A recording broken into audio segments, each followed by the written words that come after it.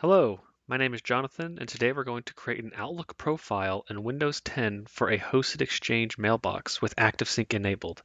If you have an Office 365 mailbox, you can check out my video for that process. Or if you have a POP or IMAP, I have videos for those as well. Outlook profiles become corrupt for millions of different reasons. Sometimes you'll get various error messages, or sometimes a feature within Outlook will stop working correctly. 9 times out of 10, these are because the profile become corrupt, and 9 times out of 10, creating a new Outlook profile will fix this issue. There are three main ways to create an Outlook profile: through Control Panel, through the Profiles Outlook Switch command, and directly through Outlook. For this video, we're going to be going directly through the Control Panel.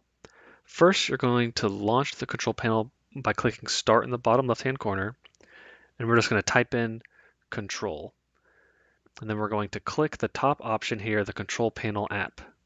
This will launch the Control Panel.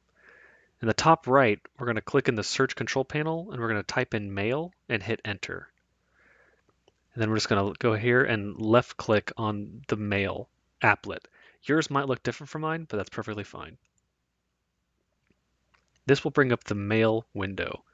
From here, we're just going to click on Add and then name the profile. You can name a profile anything, doesn't really matter. I just typically name mine Outlook. And then from here, we're going to add the account. Just fill in the information, first name, last name, then your email address. It's going to be the email for that ActiveSync enabled mailbox. And then your password here, and then you're going to have to retype the password, and we'll click Next.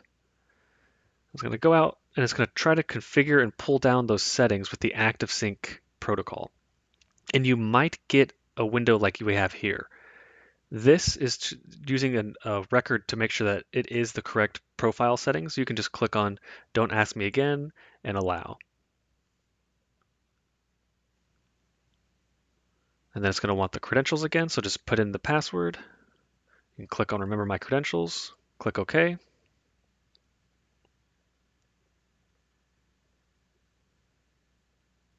And there we go. It's been set up. Congratulations, your email account is successfully configured and ready to use.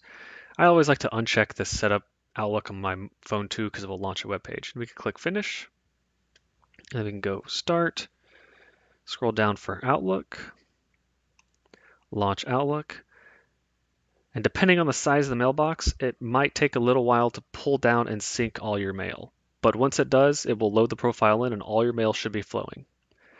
Thanks for watching the video. Hope it was helpful for you.